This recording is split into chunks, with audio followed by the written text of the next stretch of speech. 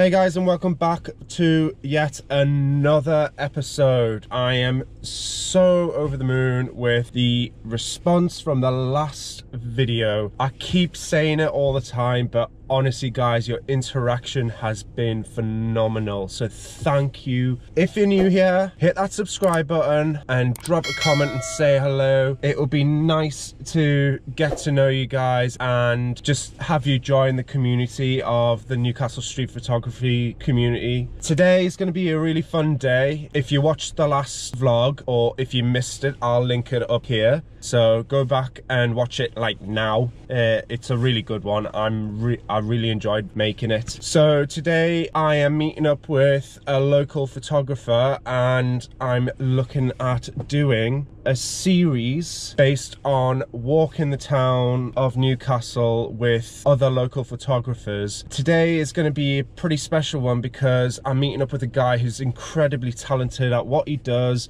and he has some amazing images, and I'll link his image below. But first we're gonna go and get some coffee and then we'll do the introductions later. So stay tuned guys, and I hope you enjoyed this week's vlog.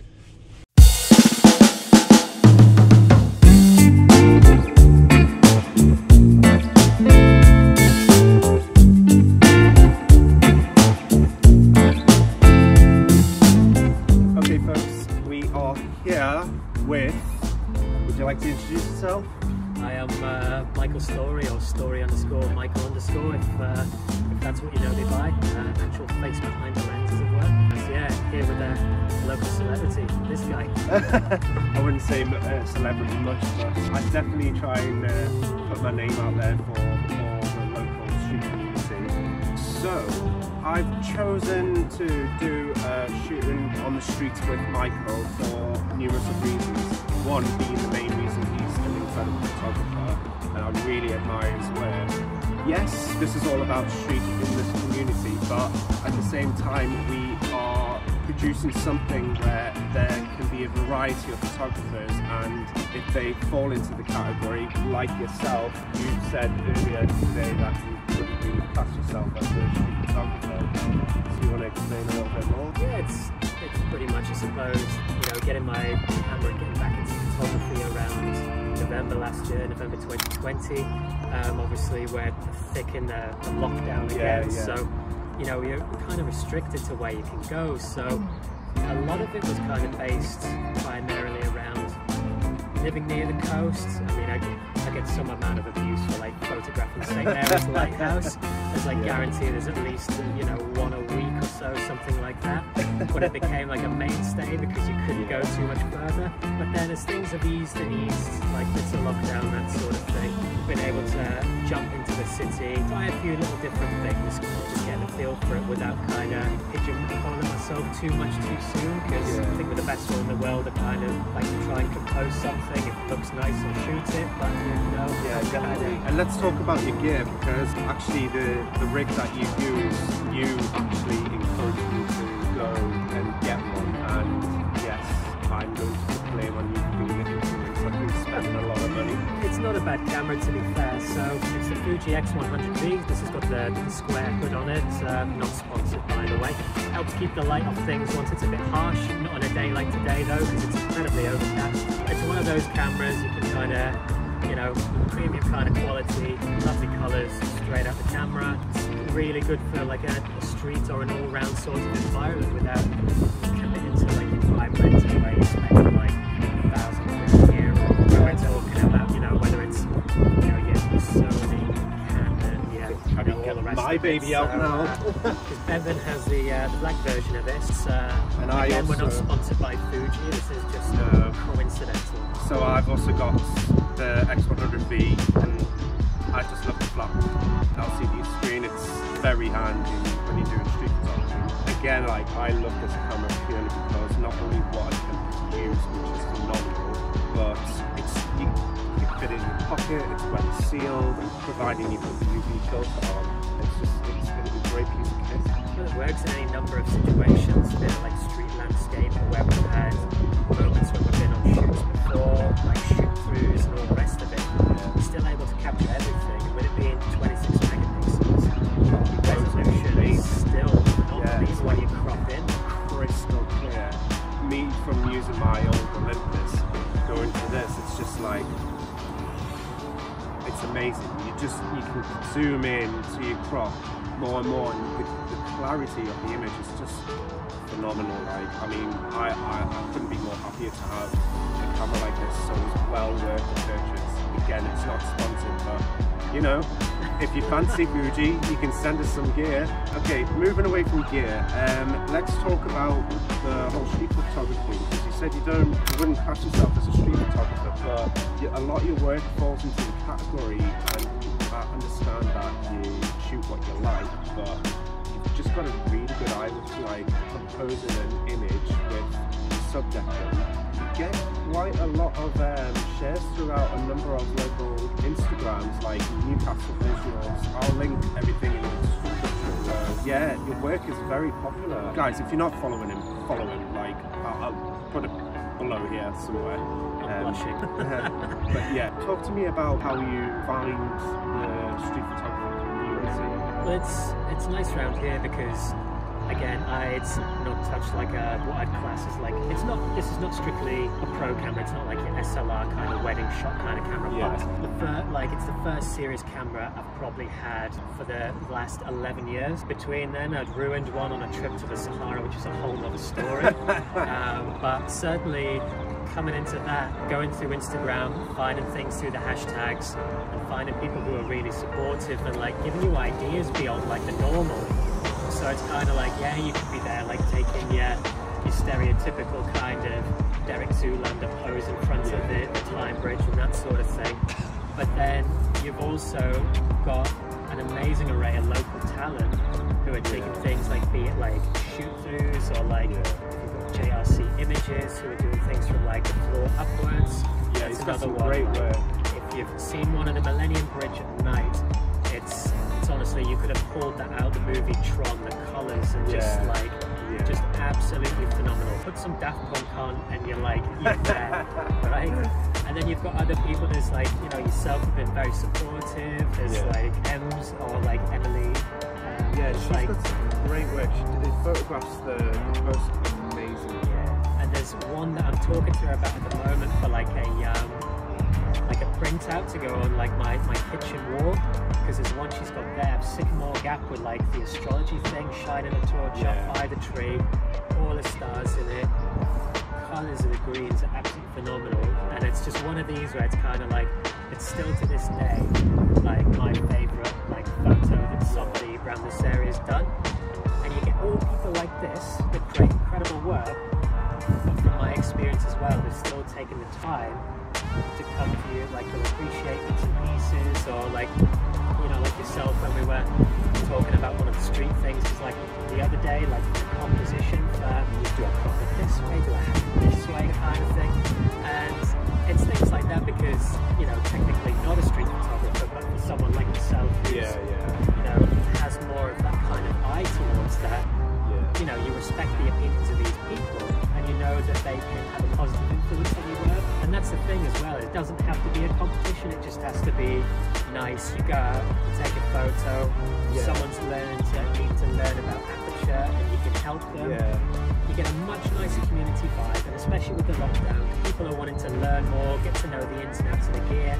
And then with the 12th of April coming round, when you think, you know what, 6 years can meet up, you can go outside, have yourself an adult ride beaner, or like, you know, something fizzy, you know, and there's plenty of opportunities to catch up, share photos, nice stories, learn how other people work, get an idea for their ways of shooting, because even the way when we met a couple of weeks ago, and there was ways that we were saying about like the negative space, like things I'd never considered before. And that's something I really work on a lot. Like for me personally, as whoever's watching this and follows me on Instagram, they'll know that I work a lot with my composition of shadow, shape and negative space.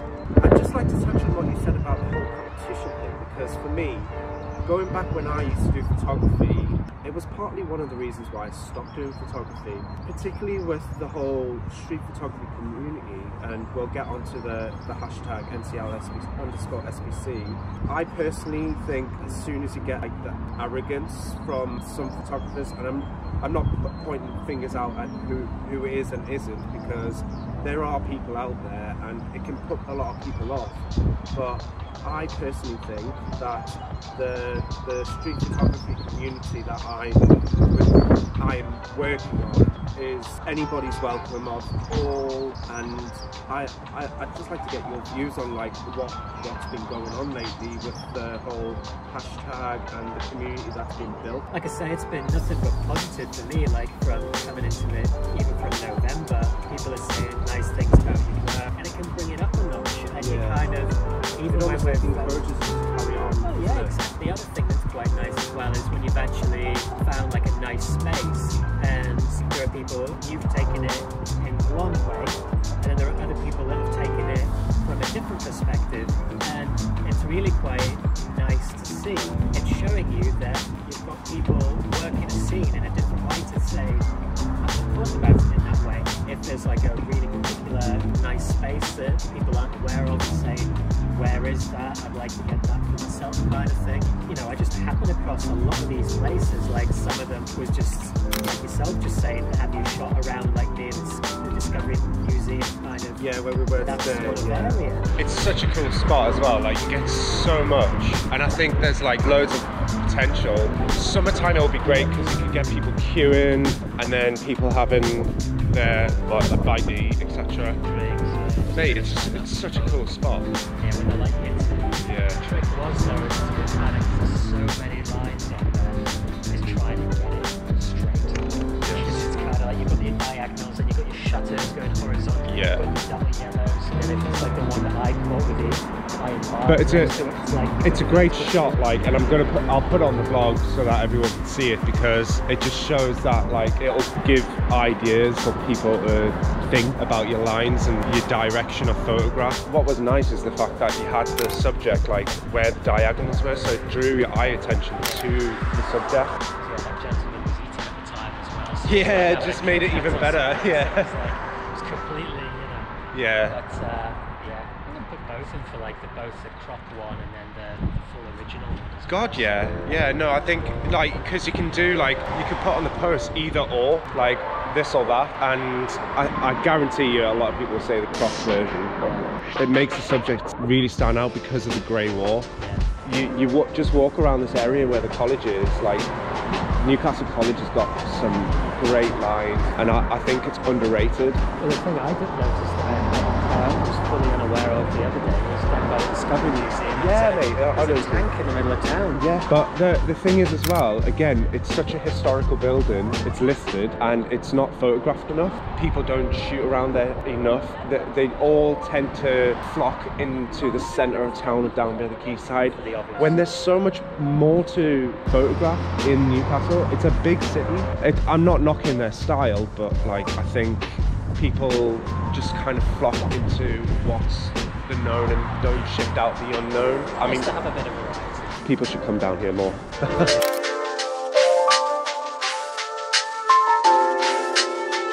Keeping in mind there's all the, you know, as long as you're doing it with the social distancing thing, of course, Yeah. like abiding by those bits and pieces there, there's nothing stopping you because you can learn so much more. Like we're saying, just an afternoon out with yourself, or, you know, I mean, it's kind of like age old even with music. You get like, you know, like rock bands and that sort of thing will be like working with, you know, like producers who have exclusively done like records and like that sort of thing. So, you know, it's kind of like, you know, you've got like Rick Rubin and stuff like that who have then like gone on to do like loads of rock bands and stuff like that. And you can take the elements of what makes their genre's production like really good in music, and then you can apply like there's parallels to that in photography. So you could say like the compositional style, so be it like, you know, shape and space and that sort of thing. Like, you know, if I was by the lighthouse and it fell into that sort of way, can I apply that to that? Of course I can. You know, and the same for other bits and pieces. So it's kind of like if you've got someone there who's like, maybe even if they're styled in a different way, and you're going roundabout with them, you'll be like, oh, what about that there? And you're like, oh geez, I've never thought about that in like in that kind of context. Like a hark back again to like couple of weeks ago when we met out, and it was like, you know, like the Newcastle Arms, where it was like the way the shadows were going underneath there, and you were like, oh, you got a great image well, from that actually, like we'll put it up. But yeah, oh wow, the layers were phenomenal. And you were like, well, something like this, you know, approach it in this subtle way, and you were like, you know, it literally felt like it was just point and press. It was like everything was primed up, ready to like knock out the park. You know, didn't really need much more to it.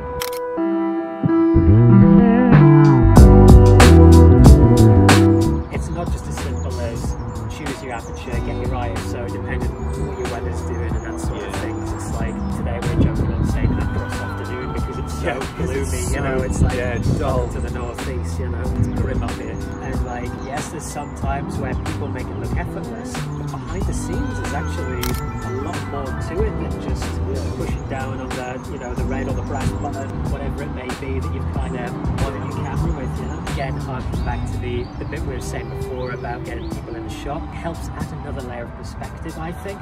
Certainly for when you're like, you know, when you're on the Gateshead side by the Time Bridge, and you've got that one where it's like 4 or 5 windows high, and you're just like looking up at this grand scale, iconic bit of the northeast, and then having this tiny little runner in the bottom of your frame there, just shows just the scale of it in its kind of context. Or I love that photograph that you took actually. It was very beautiful, like the use of space, all the line, just the brickwork from that bridge is just, it just sings a beautiful photograph.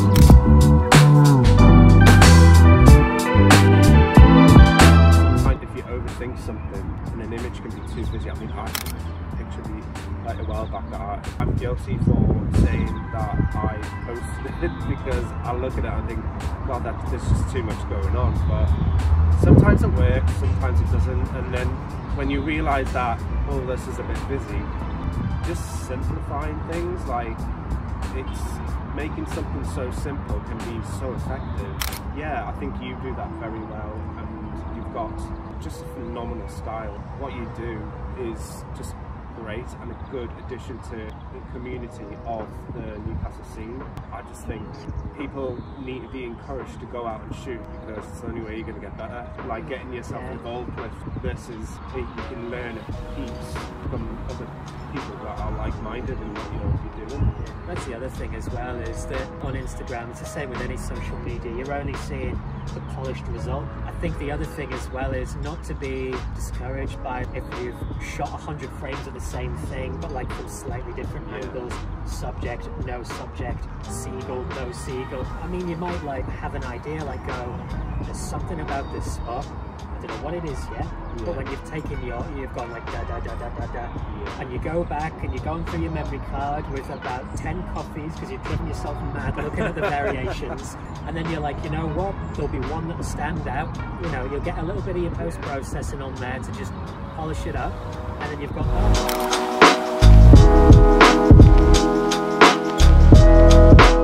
something that I really want to continue doing, because going out and doing meetups with other photographers is, I think the whole purpose of doing this is showing the community the street photography in Newcastle, and I've got a very nice list of people that are very interested in doing it. Being you being the first one I've done it with, it's definitely encouraged me to carry on doing it.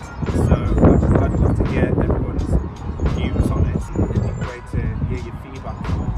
But today I've really enjoyed shooting with you, and like it's definitely something that I want to progress in, because if we all come together as a nice, welcoming, positive and friendly community, then we're doing something right. We're not doing this for, oh, I want so many followers. I'm doing this because it's not been done and people should know about it. It's been good for their mind as well, because it's one of those where it allows you to be truly present, because you're thinking about your composition, your setup, even finding that tank today as well. I didn't even know there was a tank in the middle of town. In the centre of Newcastle. Yeah. I mean, go and check it out, it's pretty cool. Like, it's just outside the Discovery Museum. It'll be good to see more people's work just by using the hashtag.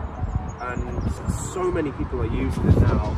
I'm going on looking on it every single day, and I'm just like, oh my god, it's growing so much since we started doing it like 8 weeks ago.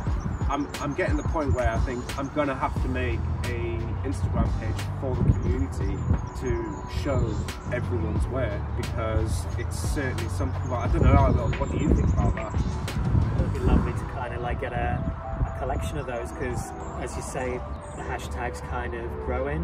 Yeah. But like when you're able to like feature people's work, it's really quite nice. It kind of like, it does put a smile on your face It when does, you've kind of yeah. like, you've had like, you mentioned, touched upon earlier, like Yeah. you've got like Newcastle visuals, like things like Your Northeast and Love Northeast England and various other things. And like they're all great pages, but there's nothing specific for street. yeah. So I think It'd be nice to have that element, because that could be like the missing piece of the jigsaw. yeah. I'd love to hear everyone's views on that, and if people are interested in doing meets, like, just approach us, because we're just as friendly as anyone else. When I decided to meet up with you, I just dropped you a message through Instagram. We're all a friendly community, and that's what I want people to know. We're not going to judge you on how long you've been doing it for. We're not going to judge you for how good you are, because it can be an advantage for a new photographer that has an interest in streets. And if you want to learn something, it's your opportunity. You just got to come and say hello. I've got some great photographers in mind, some who are a bit camera shy. I just think it's like, this needs to be documented. So I encourage anyone that wants to do a walk, let's call the series Walking the Toon with. I think it will just be great for public to see what we're doing here. Well, yeah, and that there's more to it than just the one bridge, you know. Exactly. I mean, it's you can only look at that bridge so many times. I mean, like we were saying before, like, there's some amazing shots of that bridge, but like, I would challenge. Yeah, I would challenge one of them to take it in a different way that no one's ever seen before, because it has been shot to death.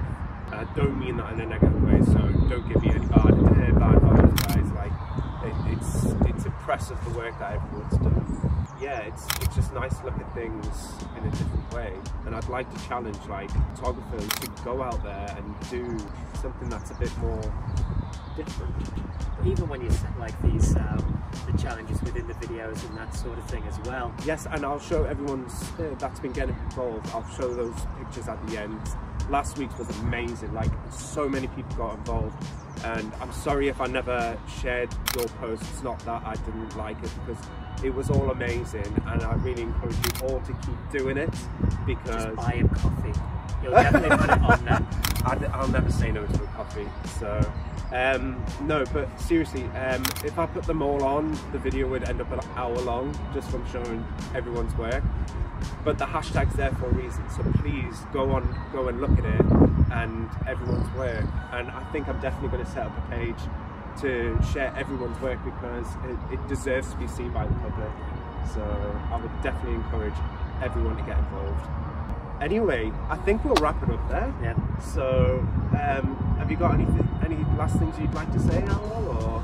I just keep using the hashtag. If there's anything that, like I say, I don't profess to be anything kind of like crazy or anything like that in terms of my knowledge, but if there's anything I can help with, if there's a location that you like the look of in one of my shots, not sure where it is, just drop me a message or anything like that. You know, very approachable in that sense, and happy to help. Like, you know, we were doing today, like I was going like to you today, like, oh, I've seen this before, this is actually really nice, but I can't quite get it, see what you reckon to that. So, you know, happy to help with ideas and that sort of thing. So again, whole point of meeting up and that sort of thing. So don't be a stranger, go out shooting, ask questions, get better. You guys, also one one last thing before I put the end photos. This week's challenge, I'm going to let you choose a subject. So for the next challenge, for the hashtag to get on the next film. I think there was one that we were talking about just yesterday when we're kind of arranging this, but one of the ones where you've got your kind of your iconic shot, but let's have it in a different way. Yeah. So you can take your iconic shot and then take your more like this is thinking outside the box, because you have like that kind of satisfaction of search to go, there's the obvious. Yeah. What's underneath? What's lying round here? Can I shoot through it? Is there a subject that can enhance my picture? Can I, like, you know, if it was autumn, say, like, can I go through a leaf? Can I reflect it? Is it in a puddle? Can I go through a bottle? You know, endless possibilities. So taking your iconic shot, get that one out your system, and then take your more abstract or your different one there. Honestly, it opens up so many horizons. I would agree. I do the shoot throughs all the time because that's kind of like one of my favorite things, just to frame it in a different way. And yeah, you'll be amazed to see what you can find. Like, for instance, I tried to go to Northern Rye the other day, but when the queue was 40 people deep, I wasn't having it. So I marched up the hill through Ousburn and I found myself this nice little circular spot, and within it all the major bridges, the Baltic and the Sage in one, the gloomy background. Delicious. Not seen it before, and it just goes to show it can be really serendipitous to be outside where you would normally go to shoot, and you've got everything in there, iconic but in a completely different way. I like that. So iconic but different. Make sure you guys maybe tag it as iconic but different and use the hashtag straight after, so I know which work is what. Again, the response from last week was phenomenal. Like we done layers and everyone's work has been amazing. You posted one from when we were out, and that was fantastic. So guys, get involved. That's all I have to say. And if you're new here, don't forget to like, subscribe, and also say hello. We don't bite, guys. Give Michael a follow. He's got amazing work, and thank you so much, and I'll see you next Friday. Cheers, guys.